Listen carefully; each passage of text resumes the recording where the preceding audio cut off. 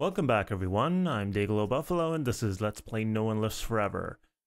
When we last left off, we're about to enter the Baron's office and try to get into a safe. Now, funny thing happened.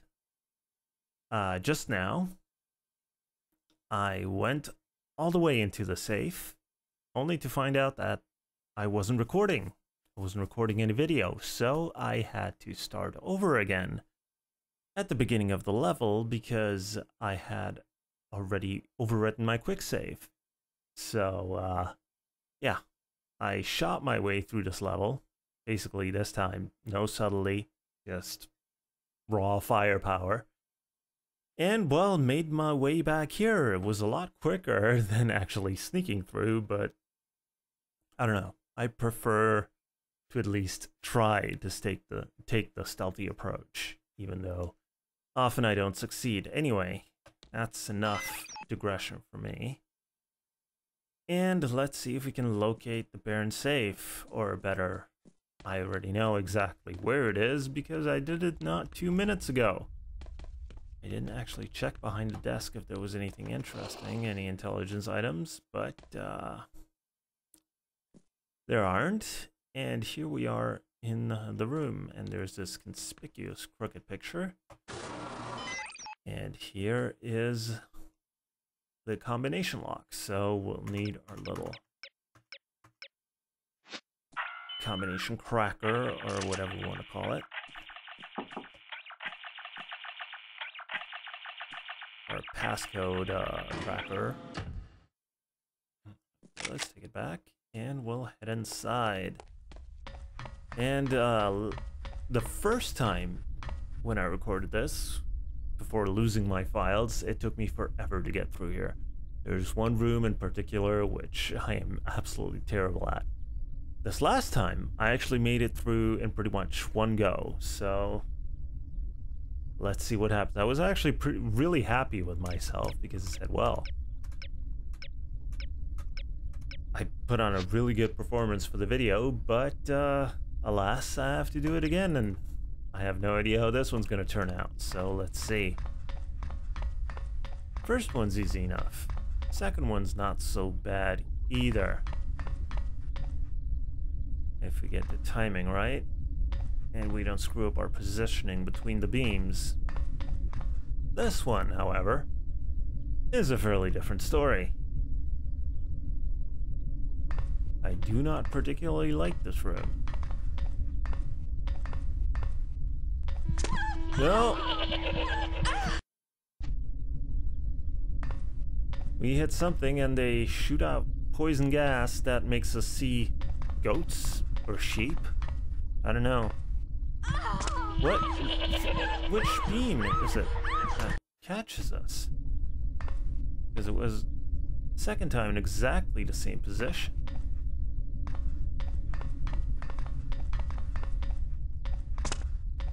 Okay, here we are. Let's save. This time I'm recording, so it's safe to do. And now this room.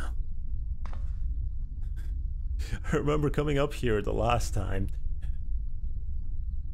before losing my files and just thinking, oh, you've got to be kidding. You're joking, right? This is never gonna work. But then you look down and there's this fairly friendly grate, and we can get underneath and bypass everything. So this is a lot better. And huzzah! We made it. We made it into the safe. So we can take our glasses off. Got a letter, 3 platypuses, 8 ostriches, 1 rhinoceros, 5 capybara, 19 wombats, and a pair of albino howler monkeys. Well, you can have a whole lot of fun in Vegas with those. And this is probably what we came here for. And I took my glasses off. So let's put them back on. And photograph this. Let's get out of here. What's wrong? Volkov. Once again, I find myself aiming a pistol at someone you care about. Drop your gun. How do I know you won't shoot him? You don't. But you can be sure that I will shoot him, unless you do as I say. Don't listen to him, Archer. I realize you are American, and therefore feel entitled to speak your mind whenever you please. But you are also at gunpoint, and very likely to be shot if you don't shut up! Go to hell. What did you say? Nothing. I heard you. Tell me what you said. I thought you wanted me to shut up. Now you want me to talk? Make up your damn mind. You are testing my patience. Miss Archer, I suggest you drop your weapon before your obnoxious American friend forces me to silence him, once and for all. Don't do it. Get out of here now. Tom! Go. Go.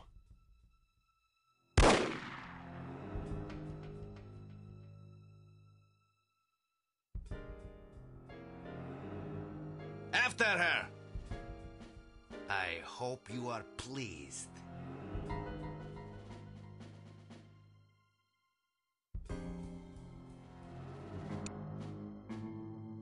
Okay. Well, I guess that's it for Agent Goodman. Anyway. But we did finish our mission, so guess we can move on.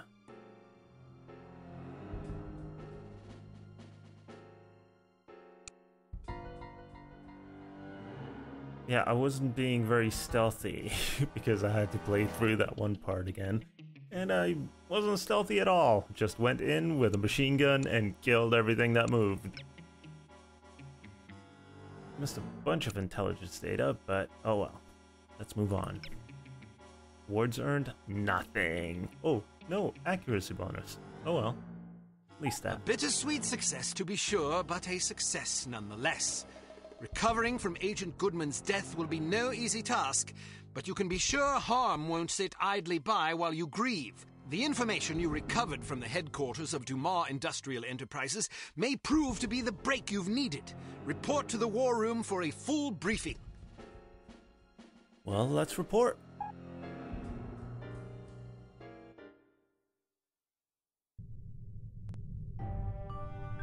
Go! Tom! Get out of here now!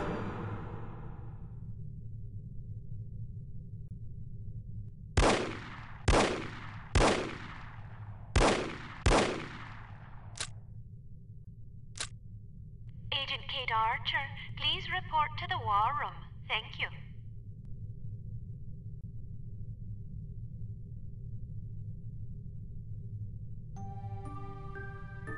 Agent Goodman's death is a terrible blow, no question about it. But although this mission was costly, it may well prove to have been worth the price. I wish I could believe that. You mustn't lose sight of our objectives. The sacrifice of any or all of us is a small price to pay to preserve the lives we will save if we are successful. Tom knew the risks. So did Bruno. So do you. Knowing the risks doesn't really prepare you for losing a partner. It certainly doesn't prepare you for losing two. Nothing can prepare you. The loss of an operative is never expected and is always tragic. But as horrible as it sounds, it's also inevitable. It's a dangerous job. Perhaps Mr. Smith is right. Perhaps I'm not up to the task. Rubbish. You've performed remarkably well under extraordinarily difficult circumstances. I confess I was somewhat skeptical at first, but that was before I grasped the magnitude of the situation. In my entire tenure as a field operative, I never once faced a crisis this formidable, and certainly can't say I would have done so with the aplomb and competence you've demonstrated thus far. I didn't realize you were a field operative. Indeed, for 14 years. After the war, I found I was having a hard time adjusting to civilian life. Fortunately, an old acquaintance of mine was recruiting for u.n.i.t.y and happened to ring me one afternoon. I've never looked back. Sort of difficult to imagine, isn't it? Not at all. You flatter me. Anyhow, let's have no more self-pity. What do you say? Yes, sir. So before you served on the committee, you and Bruno were colleagues. And friends. Did you ever work together on an assignment? Frequently. We lost track of how many times we'd saved each other's lives. And you still believe he was capable of treason? In my heart? No. Intellectually?